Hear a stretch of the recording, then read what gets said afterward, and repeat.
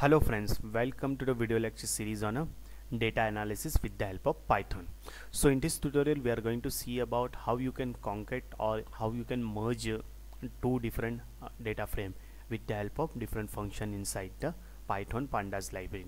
So first we'll see about how you can concate the two different data frame.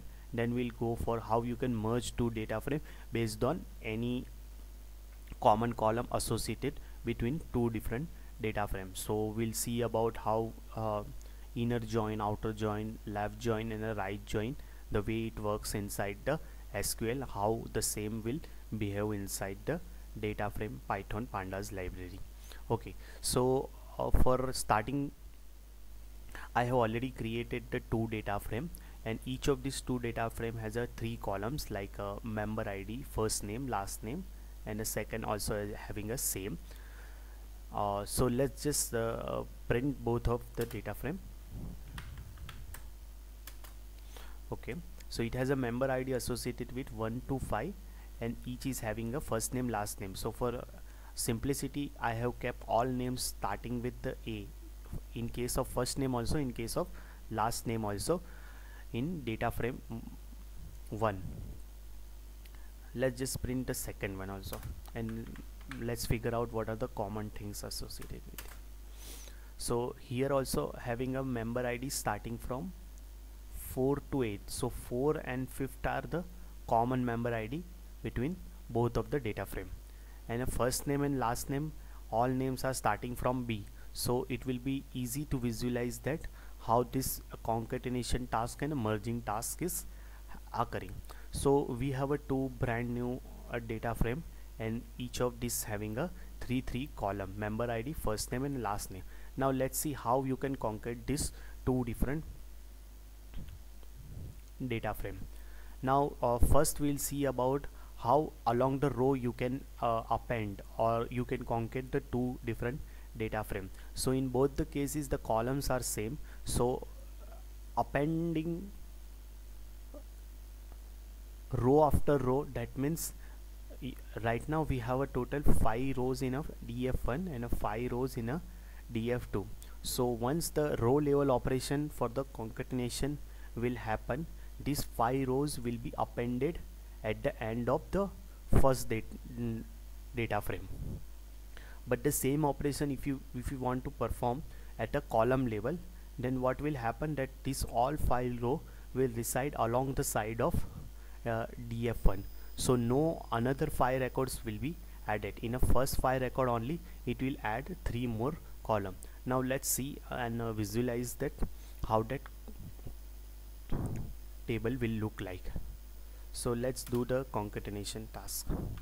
So we'll use the concate function and we'll supply both the data frame. Now suppose we want to do this at the row level, so we do not need to supply any other argument like a axis is equal to 0. By default axis is 0 in case of row level operation. Okay, so what it has done, actually we have total 5 records in both the cases, both the data frame. So in a row level operation it has appended these 5 records after the data frame 1 objects 5 record. So that is a row level operation, but let's try to perform this at a column level. So let's see pd dot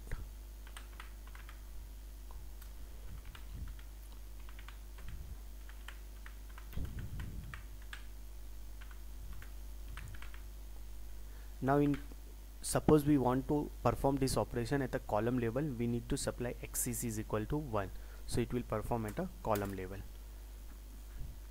So it has not created a 5 more record in a output data frame, but it has generated 3 more extra column and it has put the df2, the data frame 2 records along the side the data frame 1 record. So in this way we have got almost 6 columns. Okay, so this is how the row level concatenation and a column level concatenation one can do. Now let's see about how the same data frame you can use for the merging task. So before we start, let me just print this df1 so it will be easy to handle for the future operation. I'll just print it df1 df2 again, so we do not need to go back up every time. Okay, now let's see how this inner join will work on a case of, or how this merging functionality will work based on the operation of, or based on the parameter inner join. Now how this inner join will work, inner join will just recite based on which column you want to perform this inner join. So let's say there is a member ID basis we want to perform the inner join.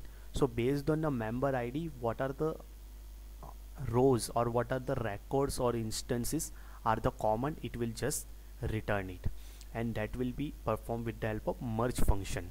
So let's see how this inner function will work.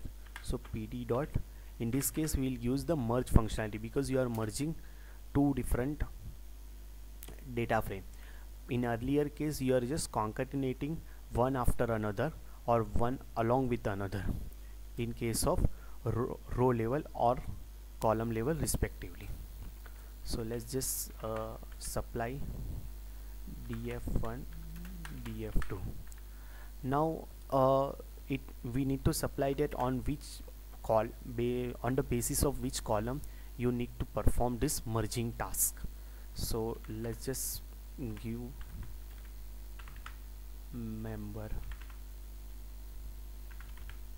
ID. So member ID will be a common task, and how someone wants to perform this, so we'll supply inner. Okay, let's just display the results. Okay, we have some errors. Okay, we do not need to supply as an array. You can just supply as many possible as data frame based on which column you want to perform this merging task. So how this inner join will take a inner join will just return us all records which are just common based on the member ID. So based on the member ID, this record, the member ID is having a 4, member ID is having a 5, which is common in both of the data frame df1 and a df2. So it has written us only those records only. So that is how this inner join will work, just overlapping result based on the column which you provide.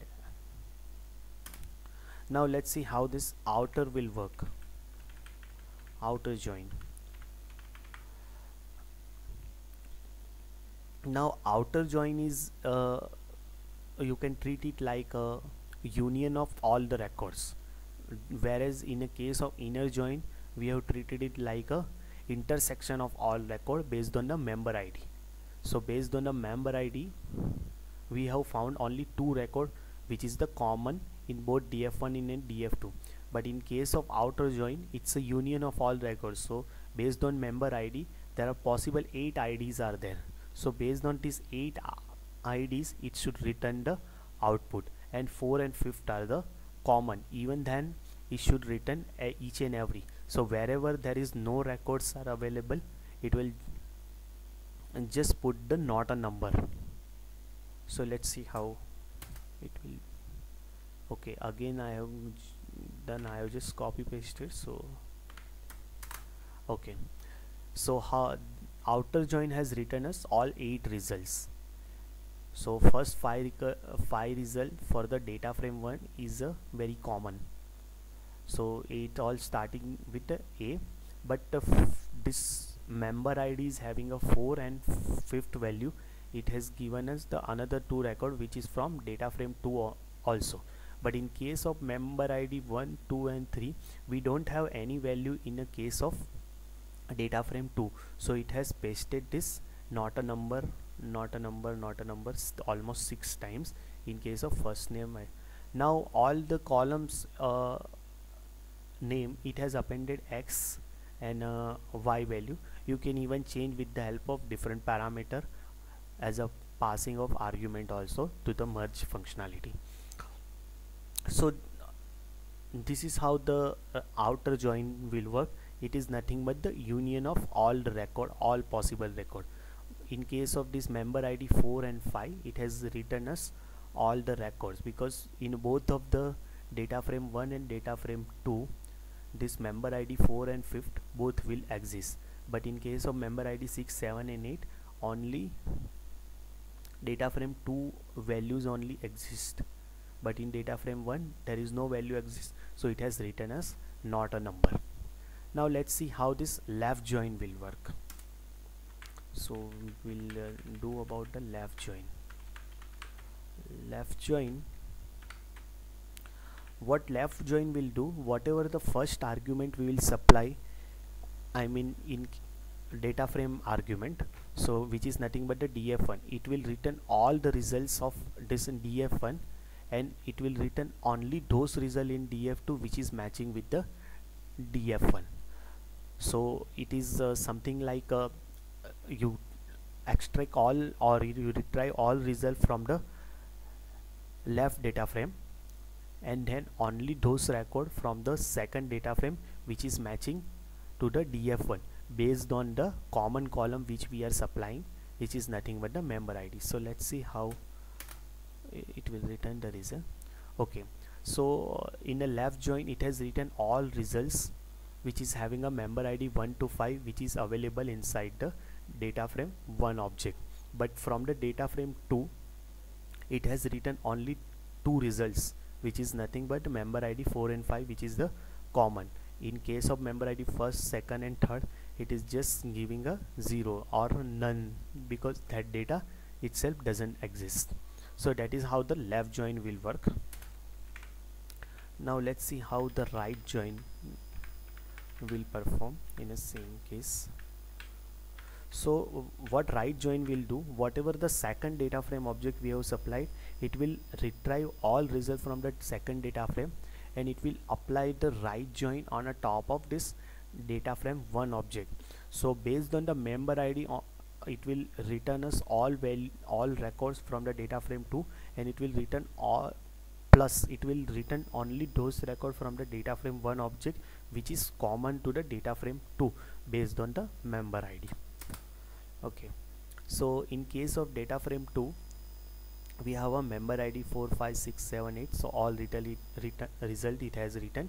And in case of data frame 2, all values starting from B, so that also it has written Benjamin, Black, Boris, Brandon, Brian, Becker, Ball, Bell or Barry, Black, that is the first name and last name associated with data frame 2. But in case of data frame 1 data, it has written only 5th and 4th, only those 2 record which is having a member ID 4 and 5 which is the common. So in case of right, it will just retry all result from the right data frame first and plus matches with the first data frame or a left data frame which is common based on the ID or a column name we supplied. So this is how the outer, inner join and even a left join and right join work. The same concept which we have learned inside the SQL programming, the same concept is applied in case of data frame also.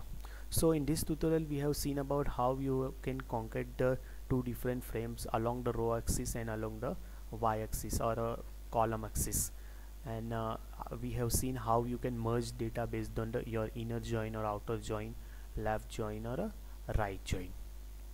Okay, so I hope you enjoy listening this video. Thank you guys for the watching. Please do like, comment and subscribe it.